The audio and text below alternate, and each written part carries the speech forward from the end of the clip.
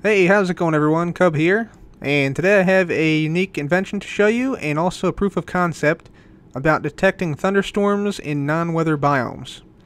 So first of all, let's go ahead and take a look at how exactly this works, and I'll show you a proof of concept on how to improve upon it. So hopefully some of you guys out there, some of you redstone masters, can improve this.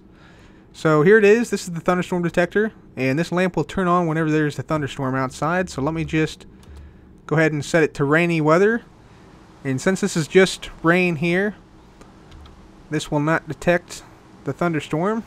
So yeah, you can see it's raining out, and yeah, doesn't detect it. If we change it to a thunderstorm though, you'll see that this will turn on.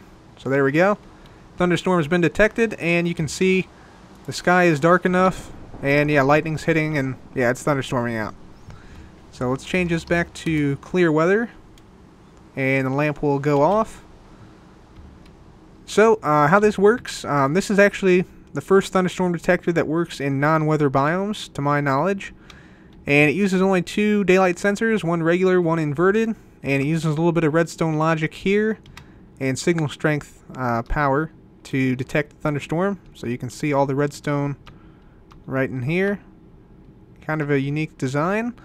The only caveat about this is that it only works between these times, so between 2875 ticks and 9123 ticks.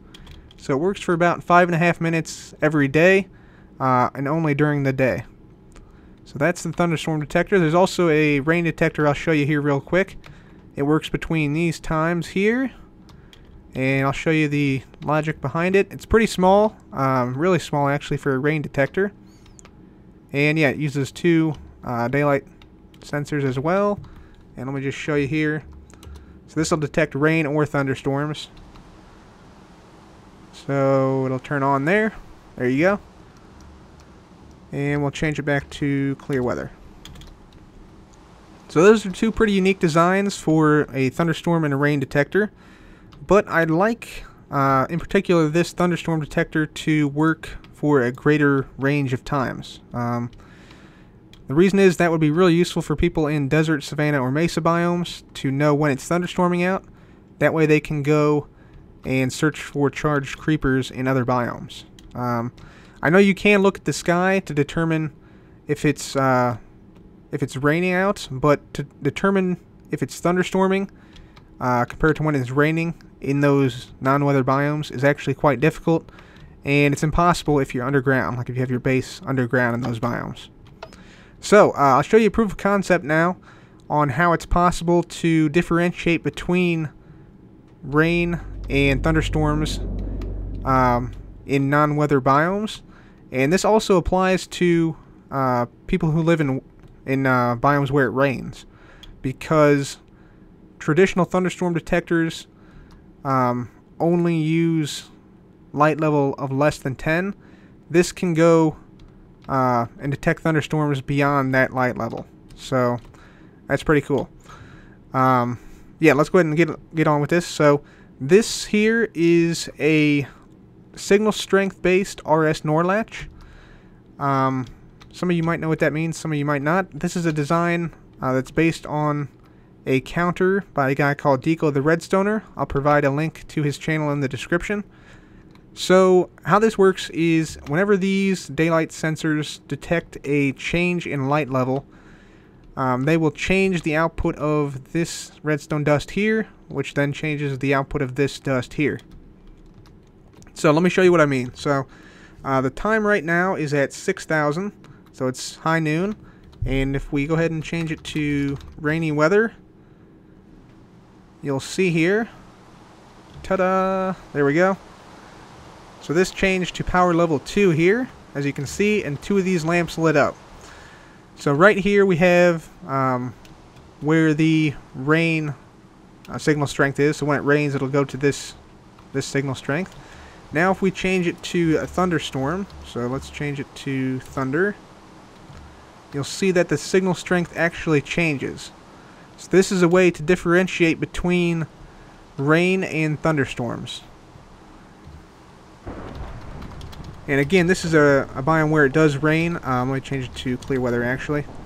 This is a biome where it does rain, but this will work in any biome because the light level changes as well in any biome. So there's that. And now I'll show you if we change the time. So time set 12,000.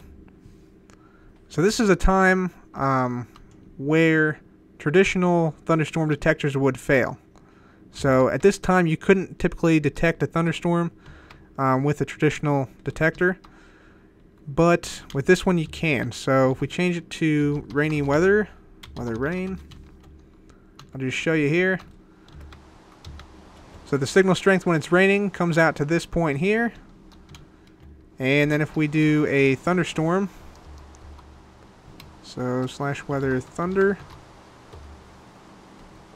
you'll see that the signal strength now comes out to this block here. So even when the sun is that low in the sky, and it can even go lower, and you can still differentiate between the two. I just sort of ran out of room here. But yeah, you can detect the difference between a thunderstorm and a clear it.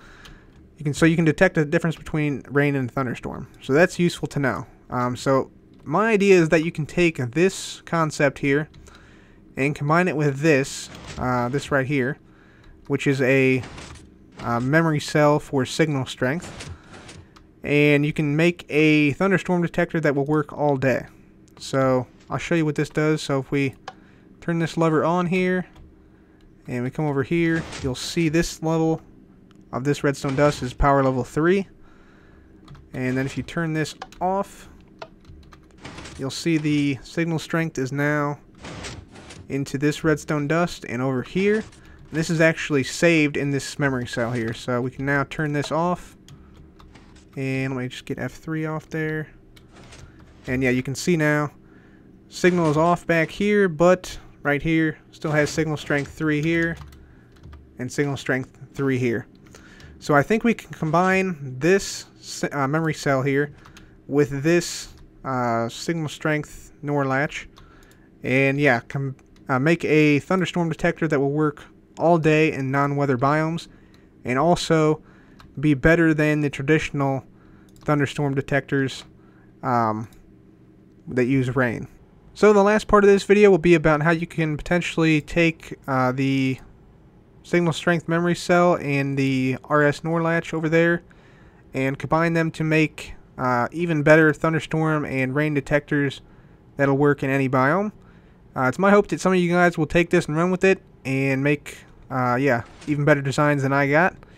So yeah, let's go ahead and take a look at these. So first of all, we have a piston clock here that goes into this block here, which then constantly writes and clears the state of this redstone dust, so what power level it is, and then we compare that to what a current daylight detector has, and then that goes into a RS NOR latch over here, and this will turn on this lamp whenever it starts to rain here.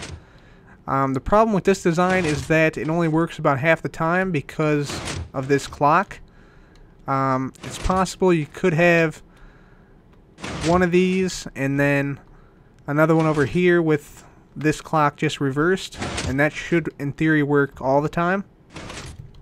But let me just show you here. So if we change this to rainy weather, what should happen is this lamp should turn on. So if we do this, wait for the right time right here, so you'll see here, there we go, that lamp turned on after it started to rain, and it'll stay on indefinitely until you reset it like that. So that's one proof of concept. You guys can take a look here. This is the design here. Take your screenshots or whatever, build this for yourself if you want to.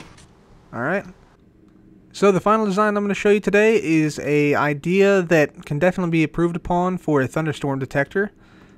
So this lamp will basically turn on anytime that thunderstorm happens, but rain happens beforehand.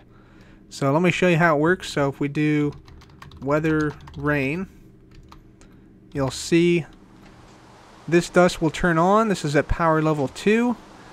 Then we have a memory cell over here that also saves that signal strength at power level 2. and then compares the power level 2 to the power level 2 from this, and does not produce an output. But now if it changes from raining to thunderstorm, so weather thunder,